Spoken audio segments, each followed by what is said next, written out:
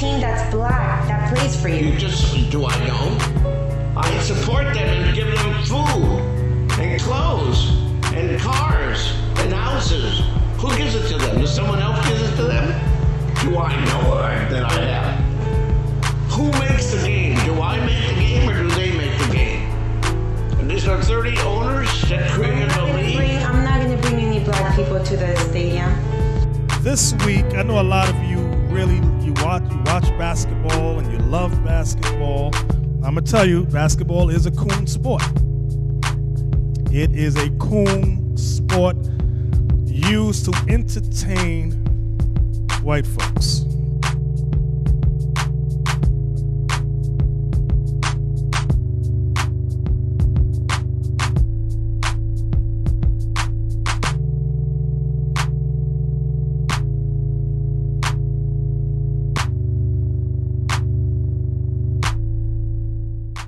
Today's class is going to be entitled The NBA. The NBA, which stands for the National Basketball Association, or, as I like to say, the Nigger basketball assimilation. So we'll word it nice. Let's call it Negro basketball assimilationists. We'll call it that. Abiel, can you look up race and ethnicity on Wikipedia for me in the NBA? Race and ethnicity in the NBA. I don't know if that thing has been updated as yet, but let me go down. It says the composition of race and ethnicity in the National Basketball Association, NBA, has changed throughout the league's history. The first non-white player entered the league in 1947. According to racial equality activist Richard Lapchick, the NBA in 2011 was composed of 78% black players, 17% whites, 4% Latinos, and 1% Asian. All right, well, the point is this. Right now, it's about I would guess about 80-something percent, 85% black. That's all right, that's all right. And this week, I know a lot of you you watch basketball and you love basketball. I'm going to tell you, basketball is a coon sport. It is a coon sport used to entertain white folks. Abiel, give me the video on Don Sterling. We're not going to watch the whole video. Yes, we're going to look at this one right here. There are white Jews and black Jews. More audio allegedly featuring cultural views of L.A. Clippers owner. You think I'm a racist? And I don't think you're a racist. Yes, you do. Yes, you do. I think you... Evil heart. I don't think so. I think you have an amazing heart, honey. I think the people around you have poisoned mind and have a way of thinking. It's the world. You go to Israel. The blacks are just treated like dogs. So do you have to treat them like that too? The white Jews, there's white Jews or black Jews. Do you understand? And are the black Jews less than the white Jews? 100%, 50, 100%. And is that right? It is a question. We don't evaluate what's right and wrong. We live in a society. We live in a culture. We have to live within that culture. But shouldn't we take a stand for what's wrong and be the change and the difference? I don't want to change the culture because I can't. It's too big. But you can change yourself. I don't want to change it. My girl can't do what I want. I don't want the girl. I'll find a girl that will do what I want. Believe me. I thought you were that girl because I try to do what you want. But you're not that girl.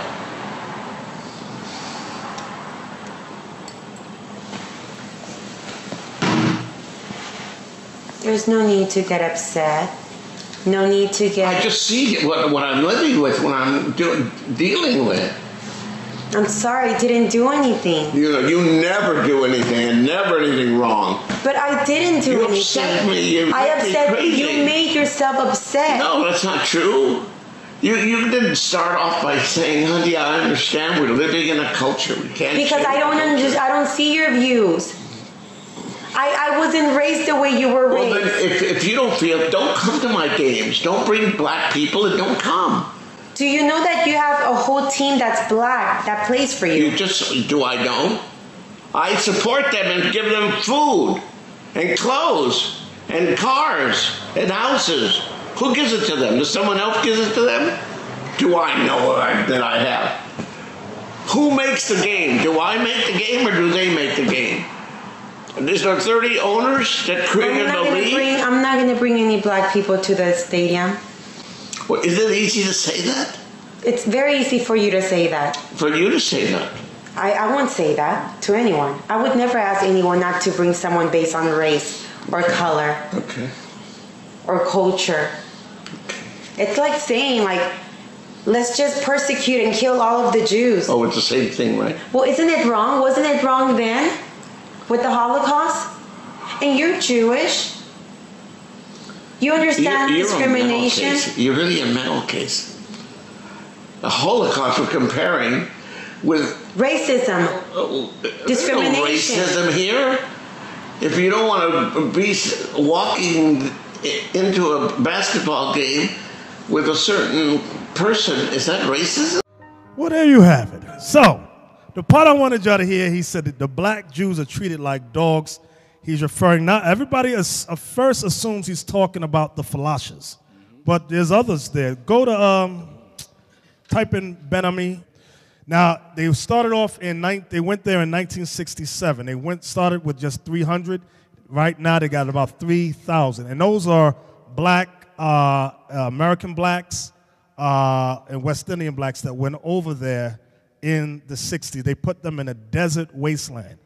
They had no medical, no dental, and the agreement they made with the Israeli government was that they had to fight in their military against the Palestinians. So when Don Sterling said they treat the black Jews like dogs, they're included in that too, okay?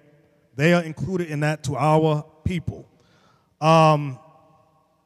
What else did he say in that little interview that y'all picked, not interview, in that statement? What else did he say that stuck out to you? Ezra. The part where he was saying about he's the one who gives them clothes, houses, cars. He said, I give the basketball team, he says, I give them food, I give them clothes, cars, and houses. That's Deuteronomy. Let's read that. Deuteronomy 28:48. Let's read that. Let's read that. That's the scripture right there in a nutshell. The book of Deuteronomy, chapter 28 and verse 48. Therefore shalt thou serve thine enemies, which the Lord shall send against thee, in hunger, and in thirst, and in nakedness, and in want of all things. And he shall put a yoke of iron upon thy neck, until he have destroyed thee. So the Bible says we will serve our enemies. In what, Isaac, again? In hunger. In hunger, that's that food. Go ahead. And in thirst. Go ahead. And in nakedness. That's them clothes that Donald Sterling was talking about. Go ahead. And in want of all things. That's the cars and the houses that he was talking about. He says, I give it to him. Go ahead.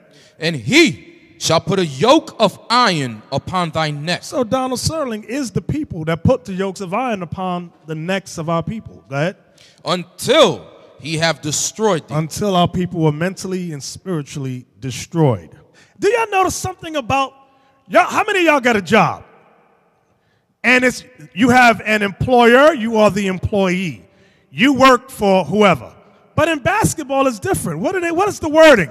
Anybody notice the words? Zeph, what's the words? The words are different. They're called owners. They're called owners. Owners. And I'm listening. I'm like, I started because I really don't watch basketball. I think it's stupid as hell. I used to play it, but once I learned the script, I just stopped looking at it. Grown-ass men running up in shorts, throwing a ball in a hoop. I'm like, I don't get it. It's childish, you know? White man leaves the game, and he forgets the game, and he's contemplating taking down nations. Blacks and Latinos leave the game, and they playing more in the damn courts and video games. I'm like, this is stupid as hell. That's no different from what Malcolm said about the slave on the field. We sick. Mm-hmm. If the house burned down, our house burned down. Exactly. That's how blacks and Latinos are. The owner. The owner won. There was a movie called, Paul Mooney is I don't know how many of y'all know Paul Mooney. There was a joke where he said, people were saying they made that movie, White Men Can't Jump. Paul Mooney said, they don't have to. they own the team. He goes, look, my niggas are jumping. Jump, nigga, jump, nigga. And that's exactly what goes on. They own, the words just. Wait a minute, Elder, but that's the reason why he said, I give them food. Clothes. That's like a dog. I feed my dogs. I put shelter on my dogs. I put shelter around my dogs. I give them clothes. I protect them. I give them dog houses. That's what he's saying. I know we don't want to face that, but that's what he's saying. I give them food. I give them food, clothes, cars, that's what and he houses. said. He said that niggas should be satisfied. That's what he's saying. Yep. And he owned her too. He told her, he said, listen. Right, that's right. He said, you can don't bring them to the game. You can F them. I don't care what you do. Just don't bring them to the games. For that one. He told her that also. Right. He owned her too. And she's like, yes, honey. Yes, sir. She should have said boss. Now, I'm going to tell you something. Oh, Isaac, because I'm going to go. Remind me to talk about his friends. Go ahead, Captain. Psalms 44, verse 14. Thou makest us a byword among the heathen. A byword means, like nigger, that's a byword. Negro is another byword. Slave, that's a byword. Gentile, that's a byword. Go ahead. A shaking of the head among the people. You know what it means? Somebody look at you, go, Here it come. Here come Magic Johnson. The girlfriend takes a picture with him. A picture. Puts it on Instagram. The dude says, when y'all listen to the whole thing, he says, my friends are calling me about this. Well, why are you taking pictures with them? With them. And see what y'all didn't pick up, he said, my friends are calling me. Notice he said also in this one, he said there's about 30 team owners. My point is, you hang out with people of your class.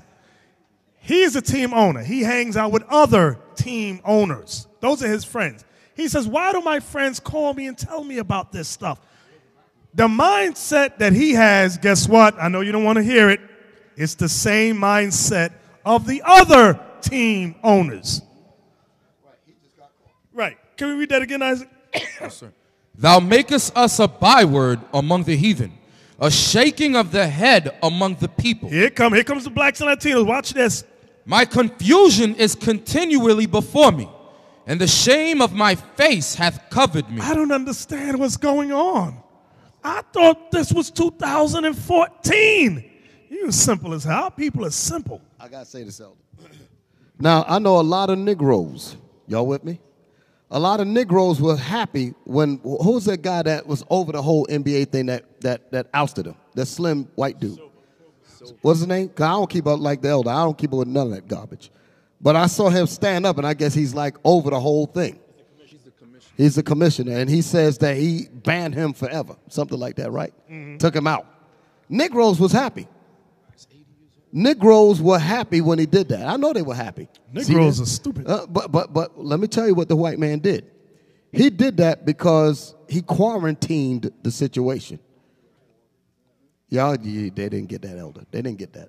He quarantined the situation because by silencing him, he put a lid on him so that the rest of his friends won't even come up. That's him right there. That's the cat. Did y'all get what I said? Look at that, everybody. Let me show you something, though. They didn't get it. But what do y'all notice is wrong with that? They quote unquote silenced him. They said we got to take a stand. We have to do something. What's wrong with that? Anybody think about Don Sterling historically. This is not the first time. He refused to rent to black and Hispanics. There you go. 2003 to 2000, the Department of Justice was going to the NBA going against Don Sterling because he refused to rent to blacks and Latinos because he's in real estate. When they rented a house, his wife would dress up, go to the house, and make believe she's a real estate agent to see the race of the people that's there. So this is not the first time. Go back to the Edomite, the tall, skinny guy. Go back. So you might have said, yeah, he did the right thing. No, niggas. This ain't the first. They knew about Don Sterling from way back when. From way back. And they kept it hush. The entire NBA knew. They kept it hush. All of them knew about this dude. And they know about his friends. They kept all this swept under the rug. Y'all be sleeping. You basketball players out there. Why would they keep that hush? Why would they keep? I want to see if y'all thinking.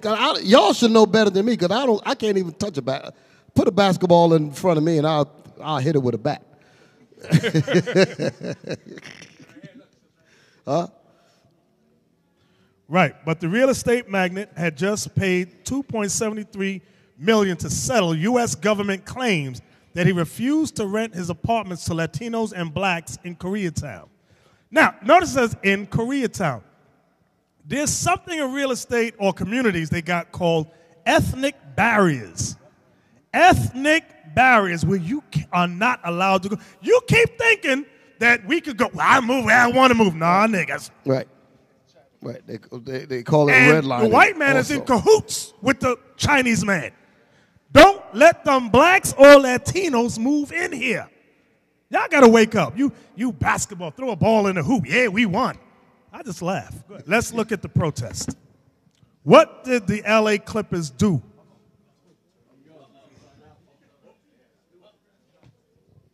I want to go back to the ethnic barriers later on, Abiel, because I like that. Just keep that on the side. The almighty black LA Clippers. Is it Clippers? What did I say, Lakers before? Clippers. Clippers, whatever the hell they are. Second one. It should be the second one. I hope it's short because I don't want to be watching no stupidity for 5 minutes. I want to see the protest itself. And everybody clap. That ain't it. Okay. Negroes, and yeah, that dude is black. Ain't he black? The Jake right there on the left. He's Levi? Yeah, okay.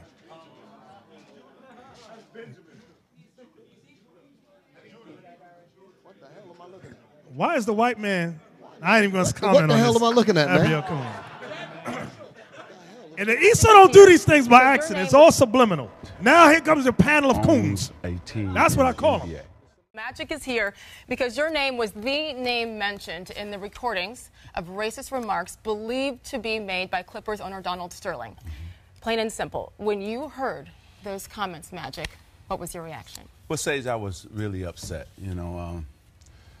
You can't understand how hurt I was, and also I was hurt for all African Americans and all minorities, because when a man who owns a team in the NBA, and Donald Sterling has had issues in the past, so this is not the first time, and I've known Donald.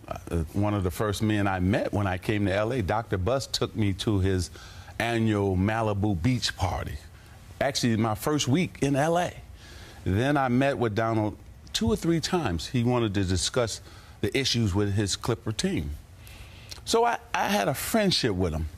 So for him to then make these comments, or alleged comments. Did y'all hear anything wrong with what he said? He knew about Donald Sterling's theatrics for a while and calls him his friend. Meanwhile, Magic Johnson, rich, I would say rich Magic Johnson knows that, let's say Donald Sterling will not let blacks or Latinos move where they want to move. He knows this, but he's his friend. That's a coon mentality for you right there. 2-1. And just a few moments ago, upon entering the court for pregame warm-ups, the unified statement from the Clipper players wearing their warm-up shirts inside out, so the word Clippers are not across their chest. A statement apparently made regarding the racist comments allegedly made by owner Donald Sterling on a tape that was released by TMZ on Friday, and it's all anyone discussing. Some of y'all was happy with that. That's weak. That's weak. That's not a protest. That was no test, right? That was some weak Negro stuff there. And y'all clapping. Oh, you look what they did. A protest would have been, we ain't playing basketball. That's would have been a protest. So to the question that I forgot, that's the answer. To that I was going to say earlier. Dress it up. That's what, because the whole point is, why would they try to quarantine and beef and keep things under wraps? Because billions and billions of dollars are involved with Negroes playing. That's the point. So if they wanted to make a point, they should have said, you know what, we're tired of this. Let's all of us just leave. man, America would crack in half. Hey, but the argument is this. The argument will come up is this, y'all. So they're going to say, wait a second. They're going to say, well, if they don't play, they're going to get what? They'll be fine. Now, somebody may say, well, they live above their means. If they don't play, they're going to lose this and that. Well, there's a way you can play without playing and not get fined. I could play like Metal Art Lemon and let you know I'm letting you throw the ball in the hoop and let everybody know, but I'm playing. I'll fall on the floor 25 times. I'm playing, but I'll be making a statement. If you got 80%, listen to me. If you got 80% Negroes on all the teams, and they said we're not playing, I don't think they're gonna say we're gonna find them. They said we better appease. We better do something. Because do you realize what kind of ripple effect that would bring through this country? Exactly. That would shut down everything. They could have did a lot. That was there's all expressions. Strike. How does it go? Strike while the iron is hot. Strike while the iron is hot. Something like that. Is that right? That's it. That is it. Strike while the iron's meaning seize the opportunity. Right. Seize Don't the wait. time. Do not wait. Hit it now. Go down. We ain't playing. Why not? This, that, and other. And they could have took that demon to court or whatever and get monies to go into black communities, they could have did schools, it all. Whatever. They could have did There's it a lot all. of things they could have They said the only way we're going to play, because you got to think about all of the advertising agencies and all that stuff that's connected with them, all the commercialism, all of that stuff. They said we're not playing nothing until we have these things addressed. Exactly. Man, it would have been addressed 3 minutes. Everything would have been straight. But the problem is there's no unity amongst That's what the point is. That's the problem. That's the problem. Yashua. I want to say a couple things. First of all, they got a union, and when they want to strike because they ain't getting their wages, they're on one accord for that. And there's nothing. The NBA shuts down. All right? And I beg to differ. They did make a statement. They showed you what was more important to them. Because they were saying it's the playoffs. Those owners would have lost their damn mind if they would have lost the revenue from the playoffs. They would have been doing everything under the sun to try to appease them. So they had the opportunity of leverage and power at that moment. Exactly. And they did nothing with it. Man, that's black people for you. Wait a minute. A powerless people. I don't think, wait a minute, the magnitude of what he just said has not marinated on them heads out there. The butter didn't get in them biscuits? They didn't get to them biscuits. What he just said was that this was the playoffs. The playoffs. Everybody's on the edge of their seat. Everybody's waiting. And they all could have walked in unison. Man, that would have been something. Walked out. Like I said, America would have cracked in half. Yep. Would have cracked in half. That was the power move right then. The iron was soft as butter. Trust me, Esau thought that was going to happen. And when it didn't happen, they took a sigh of relief. Yeah. Because that's why that commissioner came out as quick as he did. Exactly. Because they expected that to happen. But there was still a side of it that said, nah, they're not unified. They said it's not going to happen because you read the bottom of Deuteronomy 28:48. It ain't going to happen until they be destroyed. These niggas ain't going to do nothing. That's exactly what happened. They were unified. They gave the hand to the Egyptians on that one for food and wine. That's the scripture that comes to my mind when they did that. They said, oh, we want our food in our houses. Yes. They said, if we do this, then they're going to take that from us. Yep. So let's buck up just a little bit. Let's wear the warm-up, not even the game jersey. Let's wear the warm-up jersey inside out. So it was all political. They had their representatives and their agents say, okay, this is what you got in front of you. This is what you could do. You got to do something to make a statement or you might lose your fans. So do this, and the Negroes will be satisfied with that. Right. They'll think that that's something. Exactly. Also, Elder, they took off their warm-up jerseys that said Clippers, but the blue jerseys also said Los Angeles. Which makes no sense. And on top of that, Blake Griffin, which is their star player, felt bad because the owner that called him out of his name has cancer. He felt bad for him. I'm glad you said cancer. All of us are, he got cancer. That's sympathy. Don't let sympathy rub off on you. So what? Him having cancer guy ain't got a damn thing to do with what he's saying. Okay, the white man got cancer. Oh, so what? He got cancer. Good. Drop dead and die. The hell is this? We supposed to fall out and cry. Esau always do that sympathy thing when they do some evil stuff. Now, I know some people don't feel right about it. They don't feel right. Hey, the man got cancer. Pray for him. I know some people feeling like that. That man got cancer. Look, how y'all gonna be up there saying which death on the man? Huh? He's just a crazy white man. Isaac, Deuteronomy 28:48, just the last verse. Last precept, just the last precept. This is what white people know.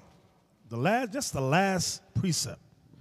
Deuteronomy chapter 28, verse 48. Until he have destroyed thee. See, that's what white people know. These people are destroyed mentally and spiritually. They will never unify, never come together to accomplish nothing. White people know that. That's why like the brothers bringing up, they seemed like they was nervous. What if they do? But it didn't. They put those. I don't know these leaders, the blacks that's in the front of the basketball game. Y'all might know some of them. The spokespeople, who was the ones that's been, not Magic Johnson. There's some others I've seen on ES commentators and all that. There's a few of them I've seen, and they knew that let them come out, schmooze the whole thing over, and nothing will happen. Give me 2 Maccabees 4:10. Let's go back into the history of sports. Many of you know this. Some of you ignore this. But we're going to read it to reaffirm it to you. You like to run up and down a court, throw a ball in a hoop. 2 Maccabees, chapter 4 and verse 10. Which when the king had granted. Wait, bear with me a second. I want everybody to get it. Abiel, look up the word assimilation. Cultural assimilation, the process whereby a minority group gradually adapts to the customs and attitudes of the prevailing or dominant culture and customs. That is assimilation. That's what blacks and Latinos are. We are assimilationists. We are trying assimilation, sociology, the blending or fusing of minority into the dominant society, right? We are trying to become white people. We are trying to become Edomites here in society. And that's what we're about to read in 2 Maccabees. Nobody can hear you. Look at because I was looking at the one above it, cultural assimilation. That's the one I read. All right, first. but you read, okay. But see what it says, don't highlight it, that throws me off. Open it back up. The process whereby a minority group gradually adapts. It says, so it's not saying like integration. Remember we talked about that a while back. That's not integration.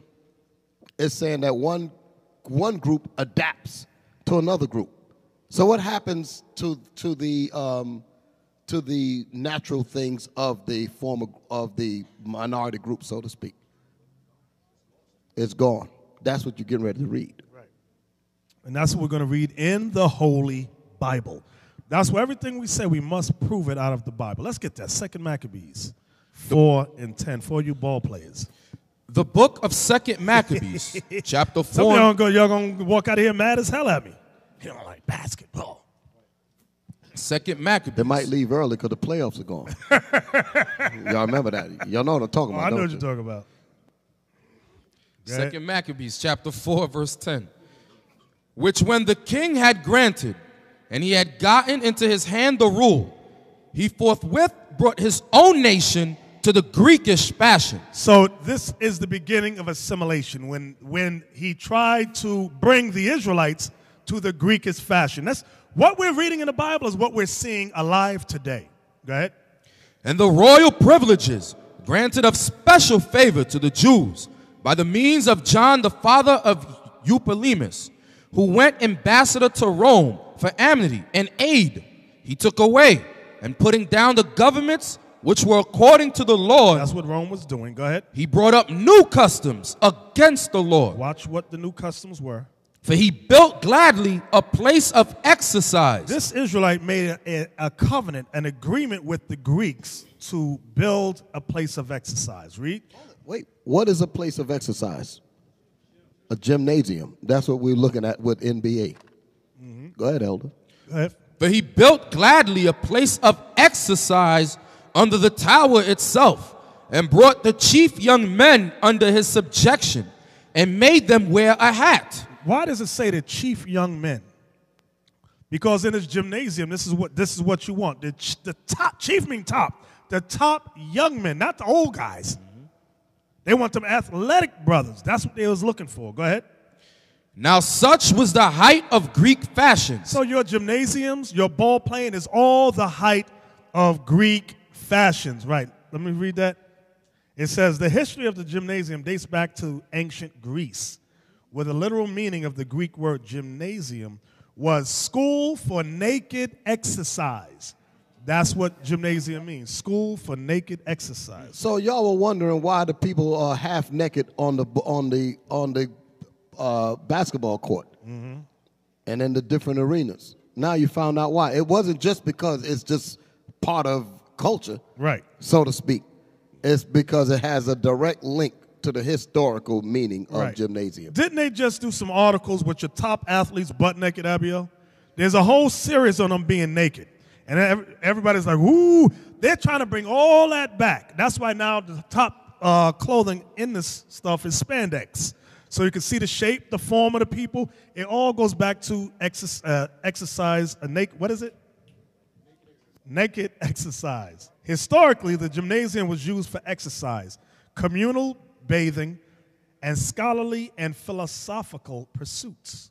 The hell is this? I wanted that word communal. What that word communal mean? No, I'm asking them. I know it. Do y'all understand what the word communal mean? Like a community of naked people together. That's what it's saying. Right. Because above it, whose meaning is to train naked. That's what gym means. Gymnos or gymnazo. Exercise to train naked. So, let's go back to 2 Maccabees 4. What verse you at, Captain Isaac? Verse 13. Go ahead. Now such was the height of Greek fashions, an increase of heathenish manners, through the exceeding profaneness of Jason, that ungodly wretch, and no high priest. Because this Jason was an Israelite who was making the agreements with the Greeks. Go ahead. That the priests had no courage to serve anymore at the altar. So the Levite priests didn't even want to serve no more at the altar. Read. But despising the temple and neglecting the sacrifices, hastened to be partakers of the unlawful allowance in the place of exercise, after the game of discus called them forth. So discus was one of the first games the Greeks. Can we look at discus, Abiel? So this is the game of discus, okay, which is in your Olympics. And notice the pants he's wearing, spandex. Tight, form-fitting gear. That's what they do. Watch, they're trying to get it to the naked thing, the literal naked thing. That's what they're trying to bring it to. Abiel, find me the photos of the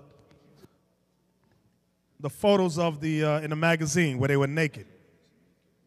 On ESPN. All these athletes, butt naked. Y'all see this foolishness? But that's what gymnasium means. Naked exercise. All of this. This all goes back to what we're reading in the Holy Bible. So if some of you think that the Bible is a fairy tale, no, you're sadly mistaken. You're a fairy tale. The Bible is reality. The Bible is the only true book. This is a mess. This is straight up madness. All right, that's enough. Isaac, where we at? Y'all understand what we're going to, right?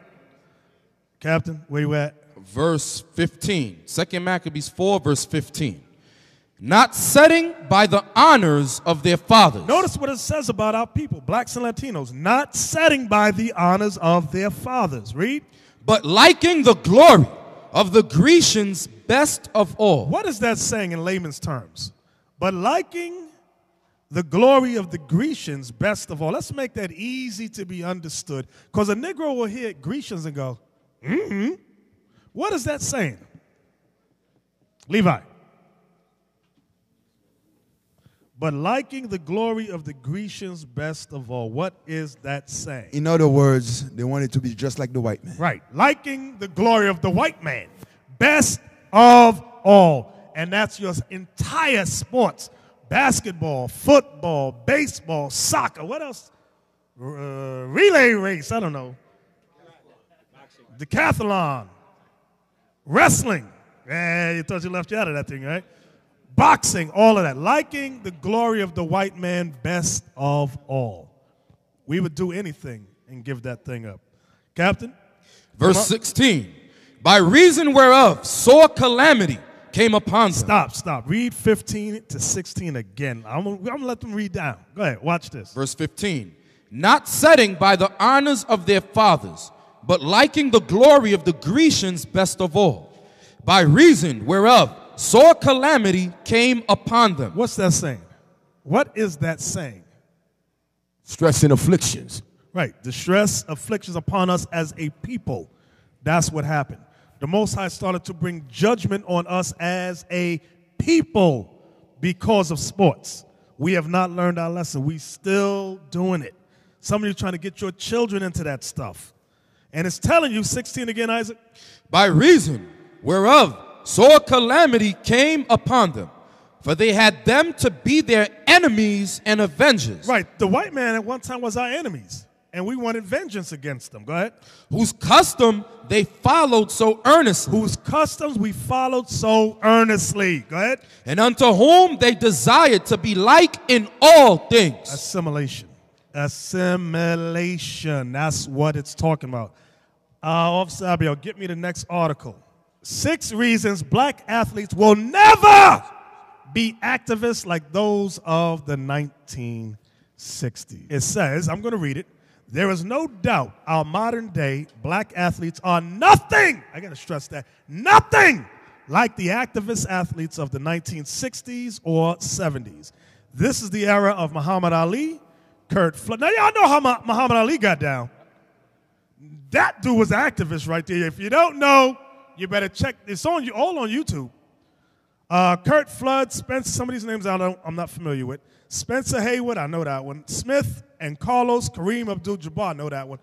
Mike Warren, Lucius Allen, the Harvard University crew team. Now, Jim Brown was bad.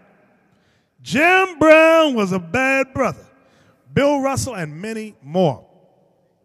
This was the golden era of black activist athletes, but it seems like a relic of the distant past. The modern-day black athletes are not interested in the least bit of entertaining any political discussion involving the black community or otherwise. I give them food, I give them shelter, I give them this, so shut up. I feel comfortable discussing why black athletes will never be activists like the golden era because as a former Division I full scholarship athlete, this is the writer, I know the environment they are bred firsthand. Number one, no. It says no. I didn't make it pro, but have several friends that did and played today.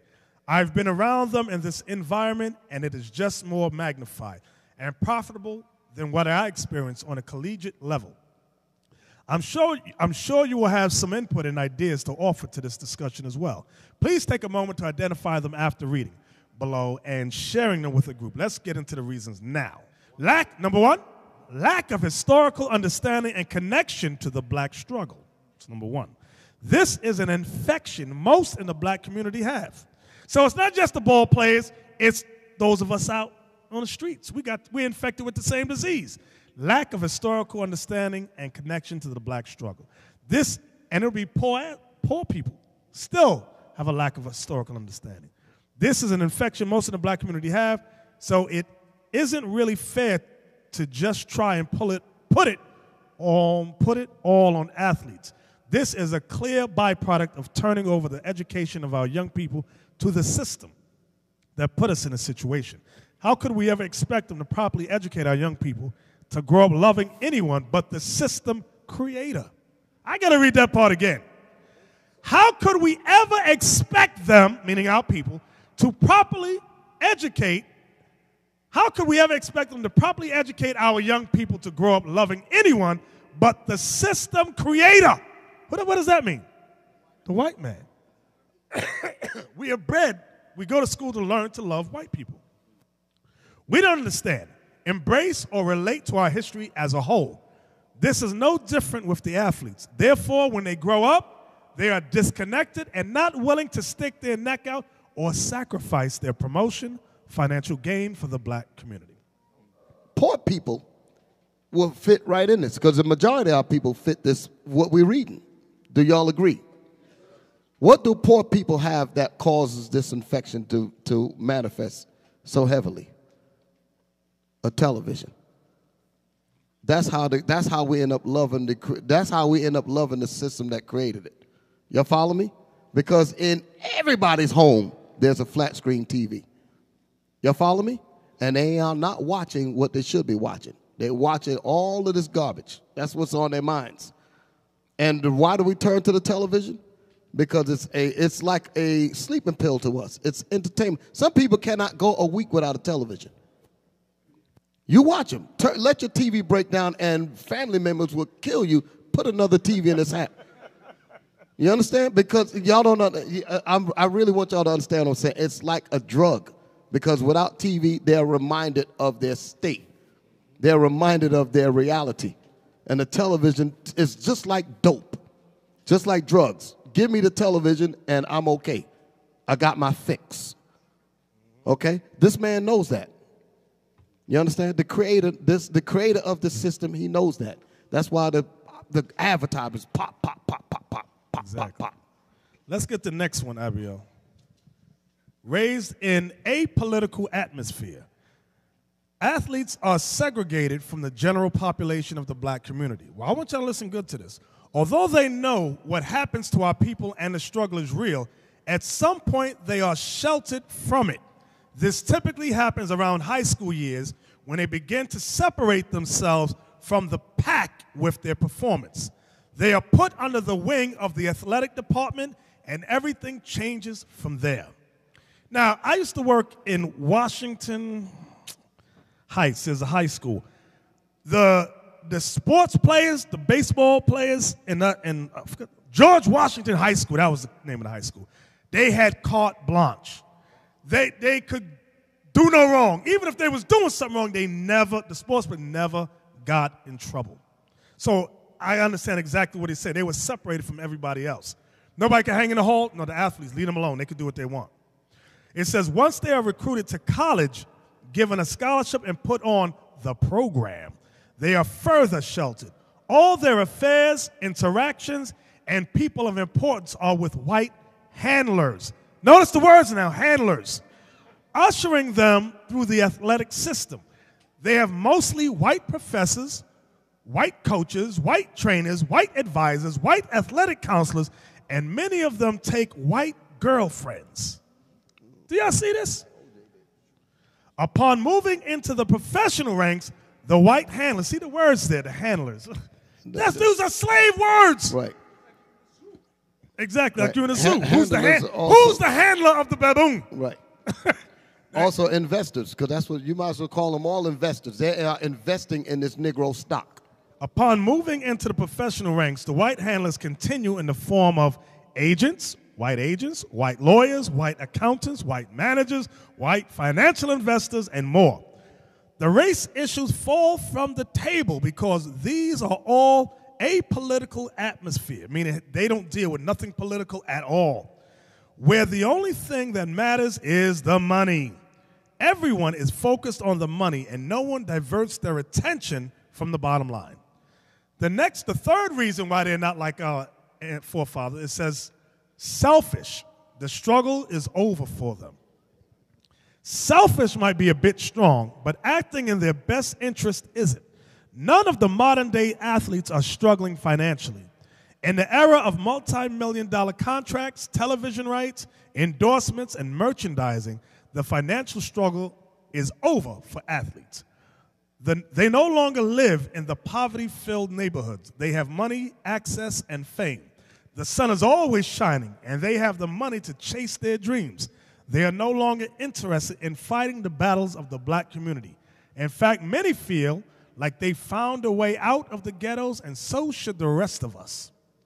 Notice it says, okay, the next thing it says the league would likely find them. So this is what we were talking about earlier, about the league finding them financially. No matter which professional sport black athletes compete, it is likely the leagues would fine or silence them in some manner. These corporations have no interest in seeing their product, notice the words, their product take a stand for any political issues. It would more than likely upset a good portion of their fan base. Therefore, there's no room for this when it comes to their athletes. I'm not sure if remaining apolitical is written into the contracts these days, as I didn't play professional ball. But it wouldn't surprise me one bit. So he's saying there might be something in the contract where they have to be apolitical. Stay the hell out of that stuff. I say that because you don't see any athletes, white, black, Asian, or other, take a stand for anything political in any sport. There was one, I remember. Remember there was a Jake who said he was Muslim and his religion did not allow him to say the national anthem. They don't bring no religion up in here. Okay, go up.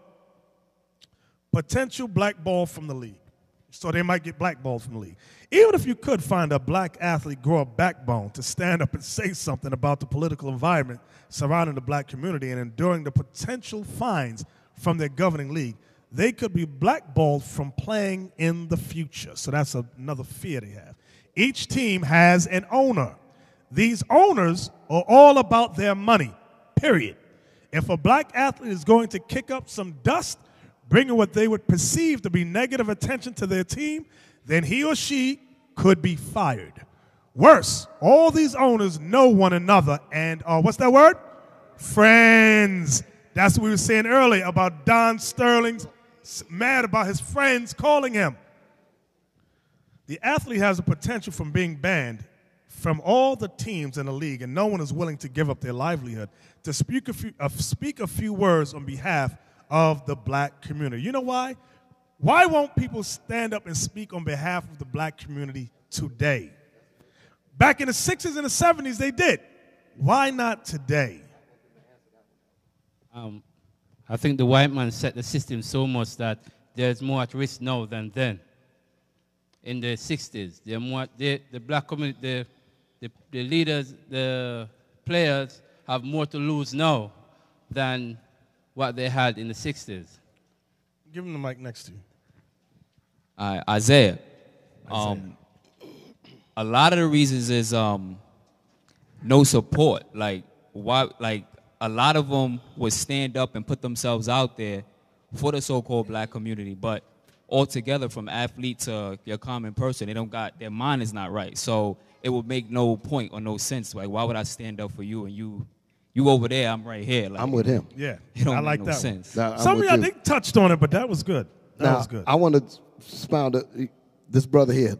Who, Imar? No, the brother that spoke before him. He said something that got my attention. You made the point that there's more at risk now. Repeat what you just said.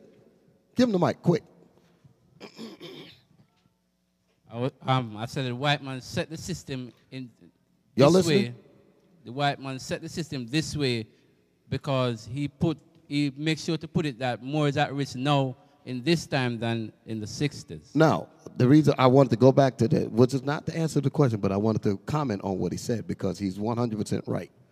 The white man was able to put more things into effect because we allowed it. Because we are not united like we were more during the 60s. Because, believe me, he wanted to do what he's doing now because we allowed him to do it. He wanted to do it then, but we didn't let him. You follow me? We were more tightly together. You see, even the women in the streets and all of that. Right. We were like, hell no, it ain't going down. Now we went to sleep. That's the difference. Right, exactly. That's why there's no support like the brother said today. Black people will drop you like a hot potato, like a bad habit. They'll join with the white man quick, and you be the only one out there talking about helping black people. And they'll be like, we don't need your help, nigga. That's what they do. You better watch it, standing up for these people. They gotta get their minds right. Okay, the next thing, would destroy sponsorship opportunities. Building on a financial impact, speaking out on a black political issues could cost the athlete their sponsorship opportunities. Talking about the black struggle in this country and world will upset many of the sponsoring advertising companies' customer base. This means they will drop the athlete in a second, and no one is going to compromise their money for the black community, not even modern black people. So, when you look, what was the name of the boxer? It was a big brother. He used to travel. He could sing also. James, big dude. He had a white girlfriend. Jack Johnson. Forget the part that he had a white girlfriend. But he did stand up for Jake and a lot of things. You had a lot of black athletes back then who didn't give a damn. And the black community, us as a whole, supported them. There was no, I don't know him, I ain't read it. It was no disconnect between them and us. Shalom, brothers, and shalom, sisters. I'm Elder Nathaniel of Israel United in Christ.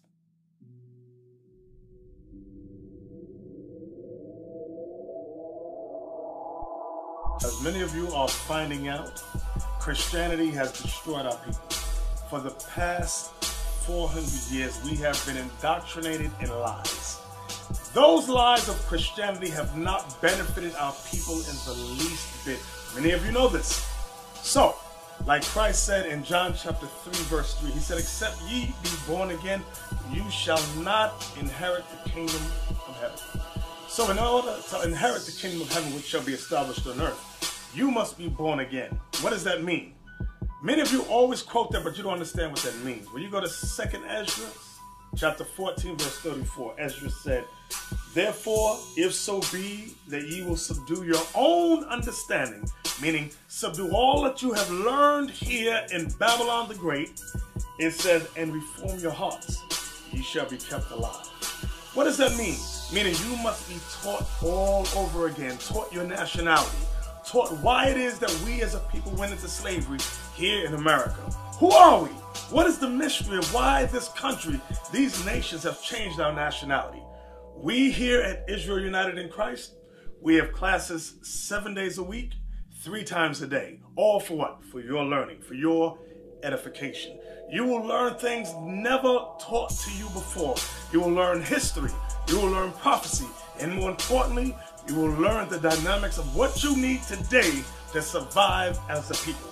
1/3 of Israel is prophesied to repent of their sins and come into this truth. So now we need you, brothers and sisters. Come, join us here at IsraelUnite.org. Go to our online classes and register. This is for you. This is for the redemption of the 12 tribes of Israel, brothers and sisters. I hope you understand that.